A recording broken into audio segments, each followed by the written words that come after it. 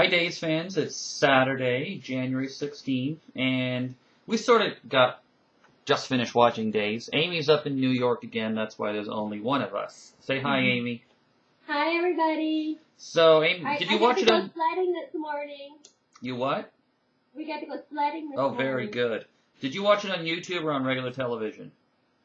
I watched half of it with you on regular television before we left, and then I watched the other half on the Days episode page. Very good. Okay, so let's jump in because it was a huge episode, and I want to start with EJ.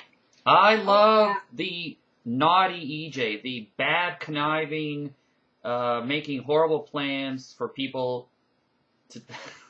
So this is what he's doing with Sami.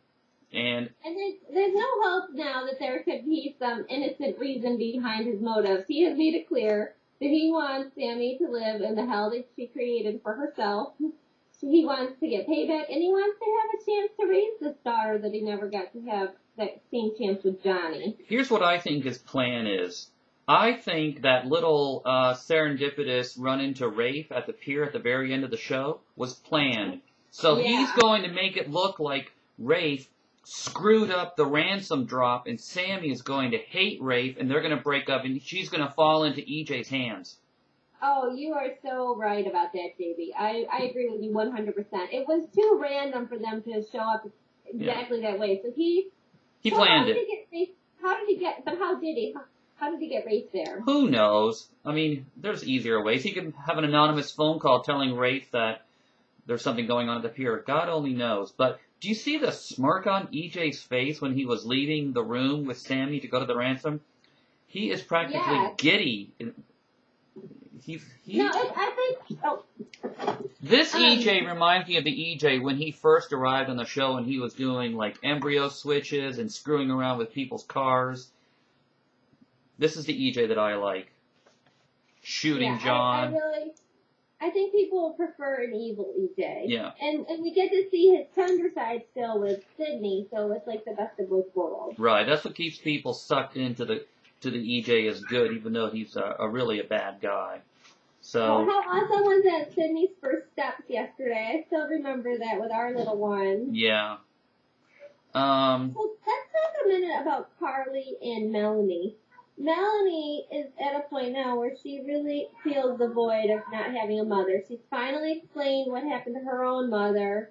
Perfect explanation. Her mother died when she was really young. No, she really didn't. This is Carly. She already hates Carly. She thinks Carly's a bad person. Now she's going to hate her even more for letting her grow up motherless. Mm-hmm. How are they going to get past this? How are they going to make it through?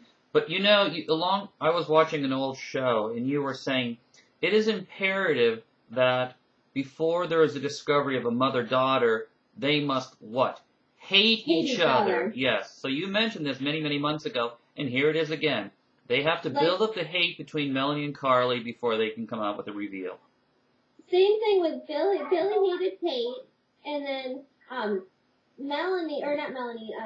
Chelsea thought Billy was kind of creepy, such the same as Carly-Melanie dynamic, because Billy didn't even know it was her daughter. She just felt like she wanted to be a mother figure to Chelsea because she felt bad for her. So that was even more creepy. And then it turned out she was the mother. So yes, hating each other is definite prereq.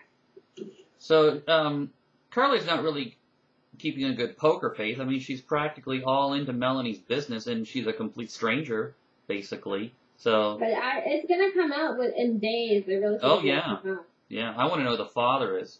Even Mia's asking Melanie who the heck her mother is. So do you think that there's any chance that Trent Robbins is the father? How did we get on this path of Daniel? Did we find out from a spoiler? Why are we? I think so. And they were they know each other and they went to a medical conference. Yeah, that's true. But, I've gone to lots of conferences and I haven't walked away with a baby in my womb. Well, not at a conference on Days. Yeah, well, we went to Days, but I'm not friends. Well, that's a little different. Let's go to Victor and Vivian. Yes. Oh, yeah. Oh, Victor is mad as a hornet. Oh my. Yeah, mad is not the word. Destroy her. And even Vivian who lays in the dirt of someone's grave, the mound over their grave, like just ecstatic, rolling in the dirt. You know that flashback they showed? Even she looked like Victor had gone too far.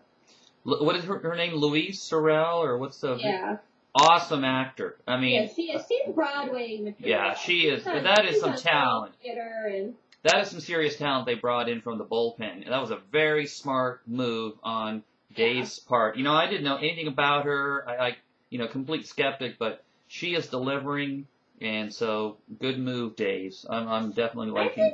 I think Dave's realized that people wanted to see more of John Aniston, and he's got a lot to still bring. And they thought about pairing him with Caroline. I think that's part of why they killed off. Boring. They don't. There's just no magic between those two. It's all sweet stuff, and Victor's not that sweet. Victor can't be bad with her. So right, and then bad. Back. Yeah. If he's not bad, he's boring. So this is a perfect storyline for Victor. Let's see. How are we doing on time? Oh, I have no idea. All right, I think we're still okay. Yeah, Let's talk a little bit. What about the teams going to the Olympics? Oh my God, what is that? Gabi is going to go on a trip to Vancouver with this boy? That would never be allowed. Would your parents allow you to go to Canada when you were 17 and stay with a boy? Well, if the parents were there and there were two other teenagers... Oh, the parents are going to be there? Oh, okay. Yeah, and the fact there's two other teenagers who are not dating, you know. Also, you know, NBC is the network that does the Winter Olympics. Right. It's a little plug. There every day. That Kinsey is a weird-looking girl, but, you know, she does a good job of acting ditzy. She pulls it off, so good for you. A lot of people say she looks more like Carly. If she were the one to end up being Carly's kid, that'd be interesting. Yeah. All right, what else? What else do we have for we got today? any posts? Will and Mia back again. Well, sort of. I don't know if that was... but she can't decide who she wants. I don't think that's going to last very long. So there's a lot of not knowing what guy you want to be with on days, I'll tell you. To have these choices is a real toughie. All right, well, David, we better wrap it up. All right. Do you see little people? I do. All right, the couple that watches Days together. Stays together. Bye-bye. Bye, honey. I love you.